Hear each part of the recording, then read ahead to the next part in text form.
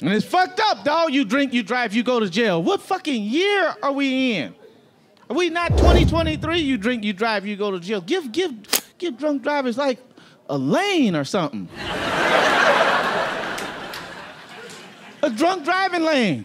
It's a lane for everything else. You know, you got the carpool lane, you got the bus lane, you got the bike lane. A bike lane, get on the bus, you broke bitch. We driving out here. Fuck you get it. I hate niggas in the bike lane. They be having them biker shorts on, them fucking big ass calves. Get the fuck out of here. I want a drunk driving lane, and I help design it. I'll make it just like, you know, when you take kids bowling and you put the bumpers up on the side, I'll make it just like that. That way you just, oh shit, I'm fucked. God damn, I'm drunk. Damn, I'm glad they got this drunk driving lane. You don't hit nobody.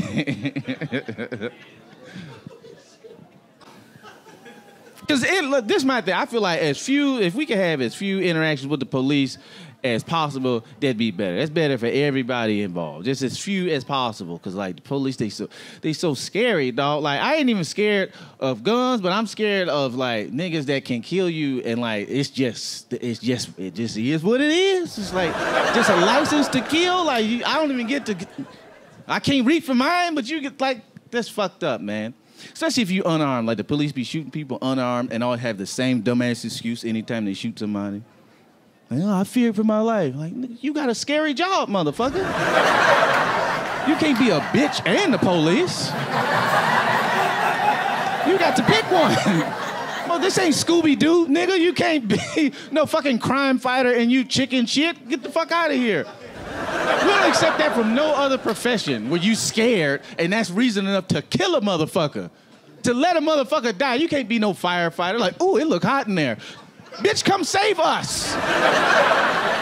We are in need. What are you talking about, you scared? And I know the police ain't that scared. I know the police ain't that fucking scared, at least not the white ones. White police, I know they ain't scared, and I tell you why, because I got Instagram, nigga. And I liked one puppy picture one time. Now on my timeline, there's nothing but white people and wild animals. Just the most scary shit in the world.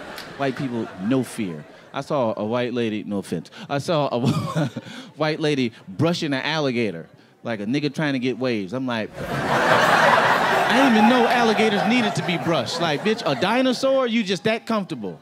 There's a white dude on Instagram, he got a pet hyena. How you gonna be friends with the villain from Lion King? Like, this don't scare you? Go on Instagram, this is real shit. In Australia, there's a family, mama, daddy, son, daughter, all of them know how to wrangle snakes perfectly without getting bit, without harming the snake. You know how dangerous a snake is? You ever like look at a snake and just think about it like a snake is an armless, legless dragon, nigga, with poison in its mouth. That sound like a Pokemon, not a thing we walk amongst. And they done taught 2 little white babies how to grab them perfectly without getting bit, without harming the snake. You mean to tell me white people ain't scared of wild animals, but scared of niggas in hoodies? What? Get the fuck out of here, nigga. I saw you. You have no fear. And I ain't shitting on nobody. I'm just saying, as a people, we need to reallocate our abilities, right? Niggas jump high. They're in the NBA. White people, no fear when it comes to certain shit. So I say we need to take the wild white people of Instagram and make them the police. Huh? I want that same energy. I want to see you use that same energy that you would on a deer in the woods, on a nigga in the hood. I want that same calm demeanor. There you go, buddy. You're all right. You're all right, buddy. Calm. Whoa, a little feisty there. He's okay. He's okay. Calm down, buddy. You're all right. You're all right, buddy. Here's some hot Cheetos and Hennessy. There you go. Ladies and gentlemen, that's my time. I'm Ron Taylor. Check the mic and make sure it sound right, boys.